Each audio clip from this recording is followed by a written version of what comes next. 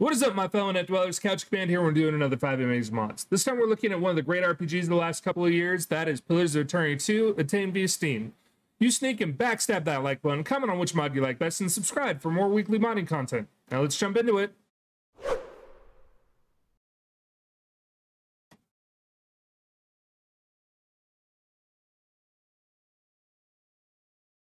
This mod is known as the quality of life, the new options for healers. It basically takes your normal healer abilities and it adds additional attributes onto them to make them slightly better at healing.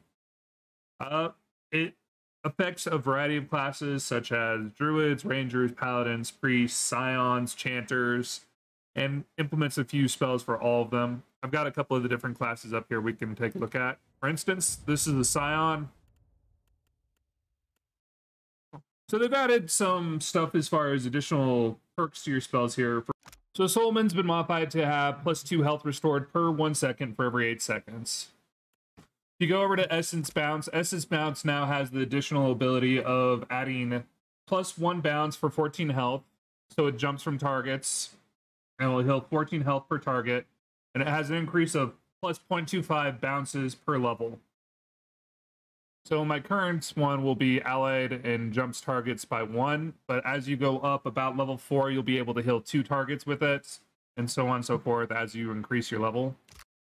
Spiritual Wave now has an additional bonus of dealing 16 to 20 raw damage with an additional 18 health restore for AoE. Essence Shield now has an additional 10 seconds all damage shielding, 50 points of absorption for fast scaling damage. So, lasts a little longer, blocks all damage types. Pretty useful on that one. Echoing Ego is now bouncing 4 health for 3 seconds, healing over time. And adds in bouncing and stacking for your player level, so your healthy and stacking and duration will all stack on that one. Echoing Ego now will have the additional bounce of 4 health for 3 seconds is the basics, but it will also scale over time for increasing your number of targets and the stack duration for bounce.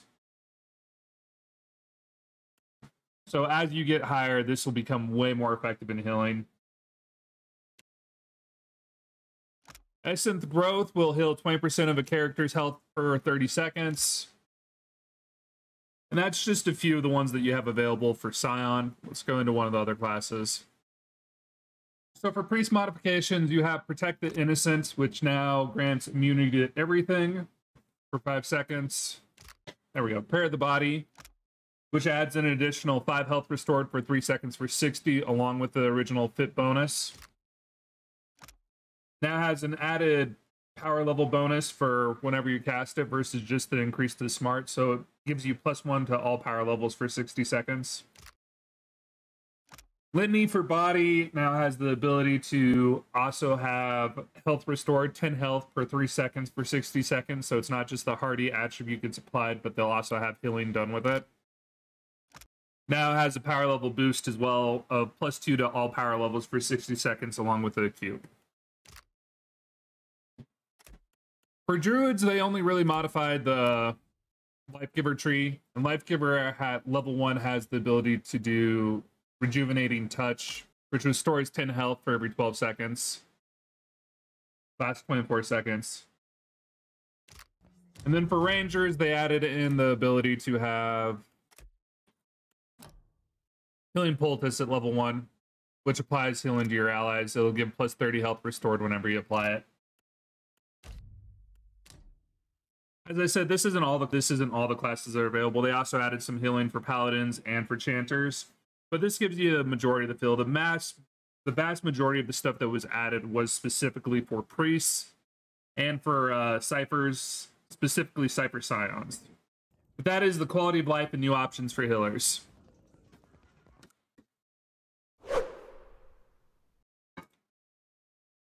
This next mod is the Upgrade Everything mod. By default, normally you can only upgrade your golds as far as the game goes. So if you come into your character here, you go into your upgrades, it's just items like this that would be upgradable. However, with the upgrade everything, you can now upgrade your blue level weapons. You can now upgrade your normal items. It literally just lets you upgrade everything. So if you want to make a hat fine, you can. If you want to upgrade your armor, like your breastplate, you can upgrade that all the way up to legendary if you wanted to. It's pricey, but you can do it. You can even upgrade it up to exceptional. And it'll apply the plus effects to all of them. So this one just lets you literally upgrade all of your items, so you can now enchant anything instead of just being able to increase the overall effectiveness of your gold items. As many of you know, Pillars of Eternity started out as an homage to the old Baldur's Gate games, which was based on the old D&D class 2 and 2E, I believe, if I'm remembering right. And they were created because there hadn't been a new Baldur's Gate game since like the early 90s. I mean, it's been a long time. Neverwinter Night was in there for a little bit and kind of stepped in, but it didn't really meet the same niche that Baldur's Gate did as far as the party-based combat. Anyway, after all that long rant, the downside was Pillars of Eternity is not a D&D game, which means they can't use all the same spells as D&D. However, thanks to modders, we can bring back some of those D&D spells into the game, which is exactly what the extended spell collection does. So if we take a look here at the wizard,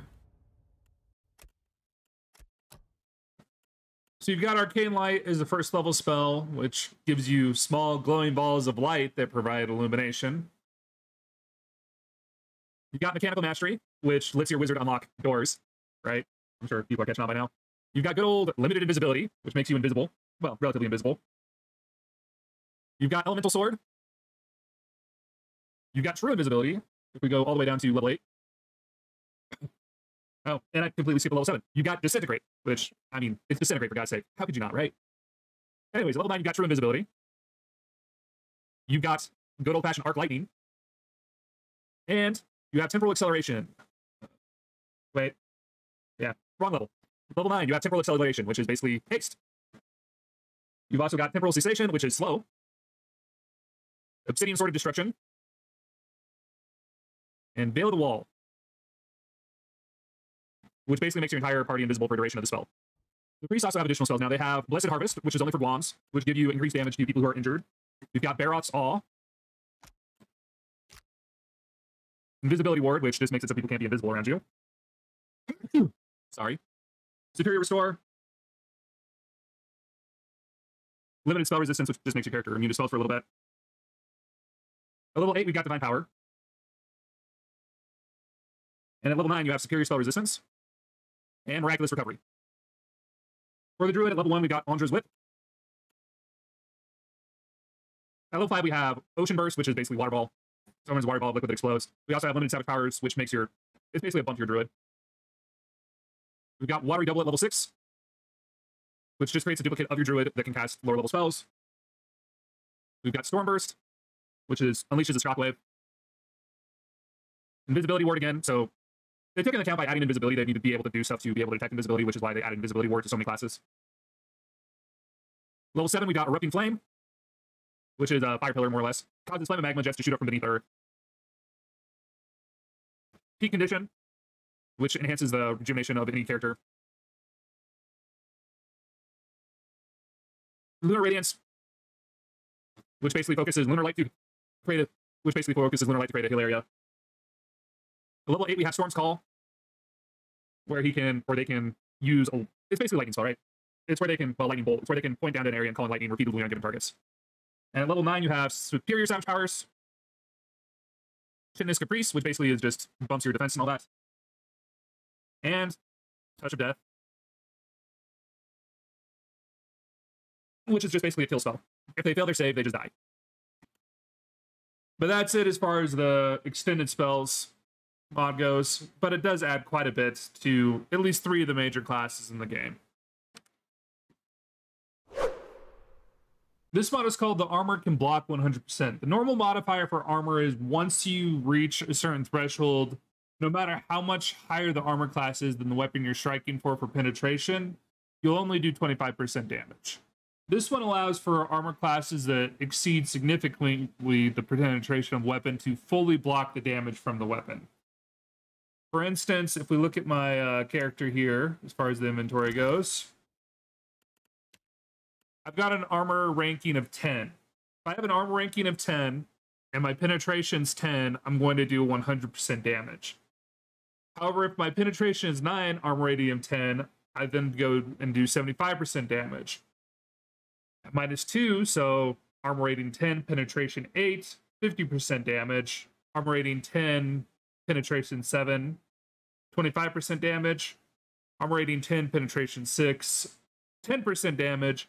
Armor rating 10, penetration 5, I take no damage. Anything below that doesn't matter. It's all 0% at that point. Now, this mod affects both your character as well as the characters you're fighting against. So it's entirely possible if you go against something with a high enough armor class, you're not going to be able to hurt it. I've got a young Drake here that we're probably going to deal with fairly easily, but I'm not sure 100% what it is.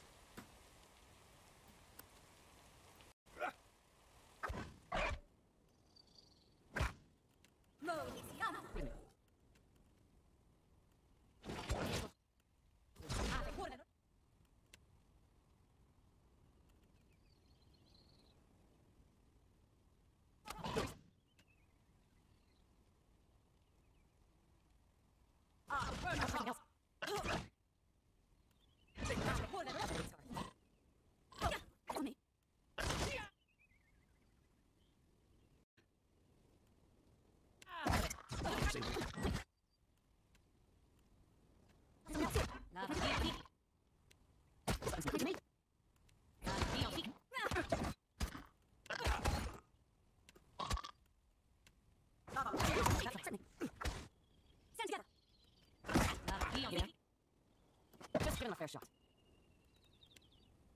Something else. I feel my best here, yeah? You notice that doing 4 damage to me. Hold on. Take this. Better run. I'm here. Yeah. Try something else. Oh. I can pull out. Need a hand? This is too much. Whereas this champion has decent armor, these guys are doing next to nothing. However, I think I have enough where this skirmisher's not going to be able to hurt me. Poison. Take this. Provided he doesn't do poison, which he just did, but... That's how it's done. yeah. So, the armor mod is just something to think of whenever you're using combat. Make sure you've got as much armor on your tanks as possible, in which case you can actually manage to make them take 0% damage. On the flip side, you want to make sure you have decent penetration on all your characters. That way you actually can hurt the enemies versus just having you sit there and do nothing. Which, early on, I was trying to attack some level 2 enemies where they were 2 levels above what I was, and I just couldn't damage. It was swinging nonstop. I had to use so many spells to actually be able to bring them down finally. But yeah.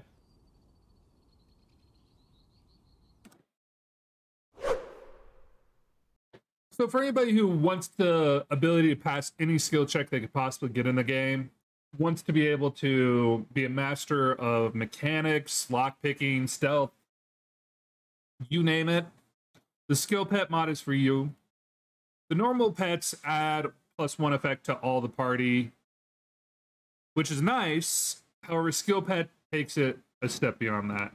Skill pet gives you 3 pets to pick from: Snow, Kitty, and Apple. And what they do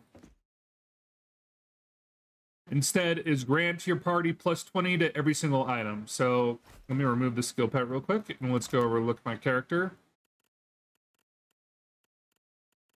These are my normal skills here, where I'm minus alchemy, plus an athletics, all that stuff. Barbarian, he's kind of dumb.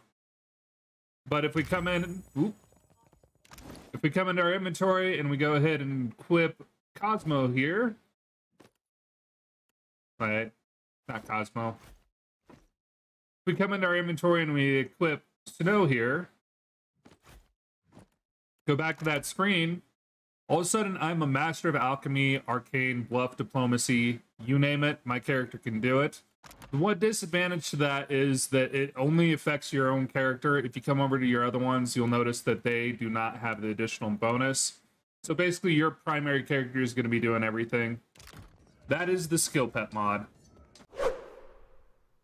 Thanks for watching the video. If you have any suggestions on other games or mods that you'd like to see on the channel, please message me on Twitter at CouchCommand, that's CouchCMD, or in the Discord. Links up at the top of my channel page. Don't forget to have your animal companion maul that like button, leave a message down in the comments on your favorite mod, and subscribe for more weekly modding content. This was CouchCommand. You'll have a good night, a great tomorrow, an amazing rest of the week. I'll see you next time.